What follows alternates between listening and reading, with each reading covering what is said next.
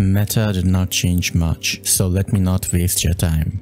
SKS is best semi-auto. It is easily a top 5 weapon and only mentioned in this position to segregate semi-auto from full auto weapons. Chopper is a top LMG to use. It is mainly used as a versatile LMG as we can beam at range while also rush with it when needed. Fennec and Switchblade are both mentioned together as one of the best aggressive SMGs to use. And if you want in-depth explanation on why these weapons are meta, then watch the previous top 5 and top 10 video. M13 is a top weapon to use for playing versatile, as we can play it aggressive in close range while also beam with it at long range, as long as we can control the recoil. LK and KN are both mentioned together as they are similar to use, and I recommend LK for playing passive and beaming at range, while KN if you want to play a bit more versatile. Kikunan is the best aggressive SMG this season, and I have a separate analysis on why it is the best. Holger is the best LMG as we can use it for playing passive like a proper LMG, or we can convert it into an assault rifle and play versatile that way. Kilo is the best assault rifle for beaming at range while also being able to play versatile. CBR4 is the overall best SMG to use as we can rush with it while also playing versatile. And Craig 6 continues being the overall best weapon to use this season. And usually snipers and shotguns aren't mentioned in top 10 rankings as they are best in the respective niche. But I recommend DLQ as it is the overall best sniper, but most snipers are good to use, and I recommend Rytek or ZRG as alternatives. And for shotgun, KRM is best, but Anand can be used for more versatility. And I recommend using AGR instead of CBR4, and here is why.